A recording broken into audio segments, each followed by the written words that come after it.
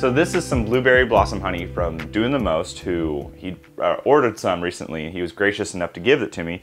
I've never used this kind of honey, but apparently it's very high quality. So this honey itself, I can tell it's very high quality because you can see some bits of floating things, dead bee and that stuff, meaning it's unfiltered, definitely unpasteurized. So it should be very nice. Let's give it a taste. Whoa. That is incredible. It's got some serious, it's got some meadow foamy taste to me. It's that bright kind of marshmallow cotton candy. Definitely has a very fruity taste to it. Of course, blueberry. Yeah, it's like a good mixture between a really light and a dark honey.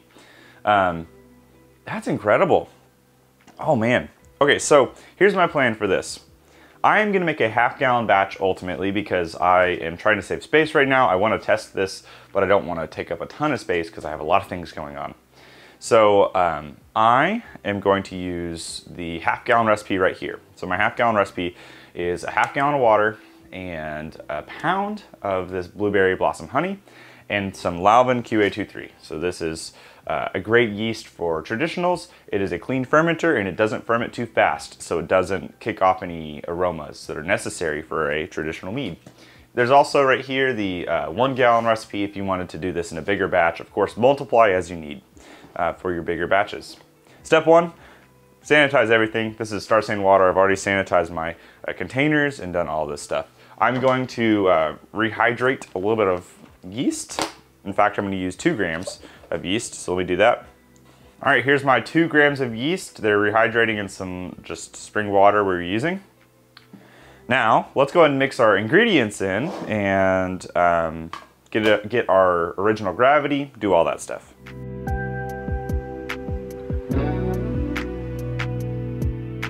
All right, this is mixed in. I am gonna go ahead and to get the most accurate gravity reading, I will pitch my yeast here in a second, but I do wanna give this some extra nutrition. So I'm adding some Fermax, which is similar to DAP, it adds nitrogen. It's got some yeast holes in it, so it's just food for yeast, which will help it ferment. Let's go ahead and pitch our yeast in because that will help us, of course, get this and make this into a mead. And let me stir it one more time and we'll take a gravity reading. All right, original gravity, or starting gravity is 1.048. So we're roughly at about a 6.4-ish mead, 6.5 I think. I'll put it right there. Now our next step is going to be to throw an airlock on this thing and let it start fermenting because the yeast obviously will hopefully kick in the next 24 to 48 hours. And when they do, they eat the sugars. That's how alcohol is made. I don't need to go in depth with that, but after the primary, we will taste test it. Probably need to add some more blueberry blossom honey if the rest of it has kind of faded.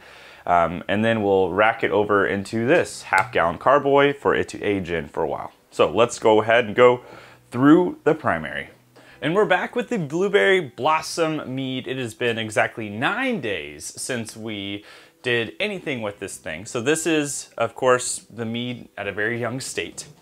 It is done fermenting. I know that because I watched it. It started to clear up pretty quickly. The yeast blew through all of the honey, so it's pretty low gravity in the first place, 1.048 to start. Our current gravity after primary fermentation is 1.000. So we have leveled out again. We're setting a roughly like a 6.2% mead, something like that. So I think it's going to be pretty interesting. I haven't taste tested it yet, so let's do that. Again, this is a very young state of this mead. It's still degassing even as I pour it and things. So I expect a yeasty taste. I expect some flaws for sure. Yeah, it's definitely got a yeasty smell to it. A little bit of a tart, but tart and sweet. Definitely like that blueberry. When you taste a blueberry, you have tartness and you have sweetness combined. I'm getting that on the nose. Let's taste it. Oh, wow. Yeah, that's fantastic. You definitely get, like I was saying, that tart and sweet blueberry taste. More tart on the palate, more tart on the taste than on the nose, but definitely has some yeasty taste. It's a little bit boozy. You can feel the ABV on it, so it hasn't mellowed out. Obviously, 9 days is not a lot of time. Ooh. I mean, this thing's, for 9 days old, it's decently smooth. It's got some slight carbonation because of the degassing state. Yeah, that blueberry honey is quality. And I think the big difference with using, of course, nicer honey is you get a greater product. I am getting a warmer honey character from the start. I'm getting a more true sweetness from the honey, meaning that I'm getting like actual actual sweetness, well, perceived sweetness, even though this thing is dry. That is the mark of a good quality honey. So, oh man, that's great. Let me rack this thing over and then I'll tell you my next step. All right, here is our moved over product. The good news about making more than a half gallon in your primary fermentation is that if you want to end up with a half gallon, you do. So this is exactly a half gallon of our mead that will continue to age. And I am adding to a house blend. So I added the extra to this house blend that is currently coffee blossom and blueberry blossom. And it will continue to be added. It'll be interesting. My next step is going to be to let this thing age for a couple weeks. Then we'll probably come back and end up stabilizing and back sweetening this thing because I want to keep it about the same ABV. I think that 6.2 or 3% I said is a great point. It's hydromel range. There is, well, we might end up carbonating this thing. I don't know. I got to think about it some. So here's fast forward to the future when I figure out what I want to do with it now.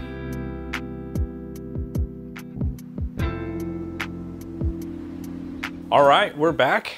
This mead is currently about 2.5 months old. And I think that it's probably gonna need back sweetening, but let's taste test it.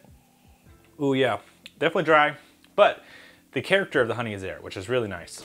It has a very, very berry feel and taste to it. I get the dark berry slash brightness that you can sometimes have with the blueberry, which is the floral I'm getting. Yeah, this just needs some back sweetening. Good news is we've stabilized it already a couple weeks ago. So now I'm going to add as much as my blueberry blossom honey I want to get it to the sweetness level that I desire. And then I'll tell you how much I added.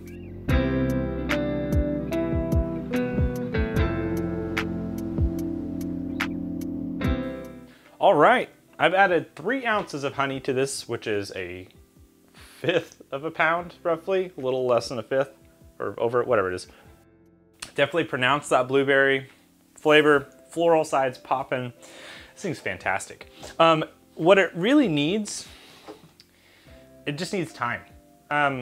It has the crispness, it has the bite that I like, it has the warmth from the honey, has everything. It just needs time. However, I don't want to age it in this. I want to age it in some actual bottles. So I think it's fantastic.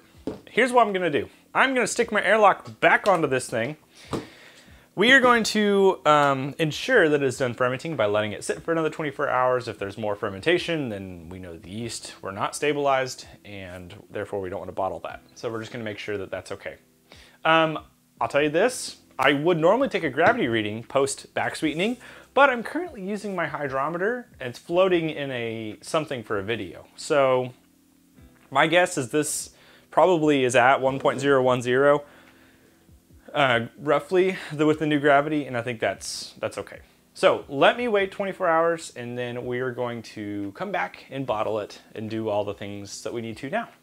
Okay, this is set for 2 weeks. I have not seen any re-fermentation. It still tastes the same way I remember. Oh yeah, that's the perfect level sweetness for me. Haziness, it's still hazy. To be honest with you, this being homebrew and knowing that I and maybe some friends are gonna drink it, I'm not too worried about clarity. If I were gonna give this as gifts or go commercial, I would wanna really depend on clarity and do more with that, which there are some things you can do. You could cold crash, which kind of helps. You can also use some things like dual fine, bentonite, sparkaloid, filtering, all that stuff. I don't care. I'm gonna go ahead and bottle this. Of course, everything is sanitized, got my Star San water, all that right here. Let me bottle every single one of these, and then, oh, actually, I remember I didn't get to do a gravity reading on this because my hydrometer was in use. The the original gravity was 1.048. After the primary was 1.000. We are currently at 1.012. So we have gone up a fair amount of sweetness. It's obviously stayed there over 2 weeks. So we're good to go with that. I'm gonna go ahead and bottle them now.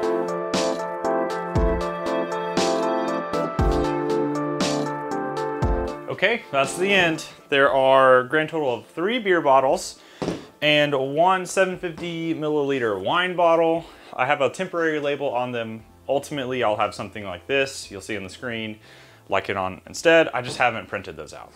Now, this recipe is small. It's for a half gallon. You can multiply by whatever size you want to do. If you want to do a 6-gallon batch of this, take the recipe right here and multiply it by 6. Well, right? Yes. Math? Something like that. Anyways, multiply it by that. Make as big of a batch. I beat by 12. I can't let myself go wrong there. So multiply. Make a big batch of the mead if you'd like. This honey was incredible, and I think that's the most important thing to highlight here. When you make a traditional mead, in order to get the best possible product, you have to have the best and nicest honey. If you use some cheap honey that is possibly not raw or is filtered or is, whatever, you're gonna have a product that matches that. So not to say that you can't make a good traditional mead for cheap. I'm just saying your honey makes a big difference. So make sure you invest in high quality honey before everything else. You don't need fancy equipment. You need nice honey.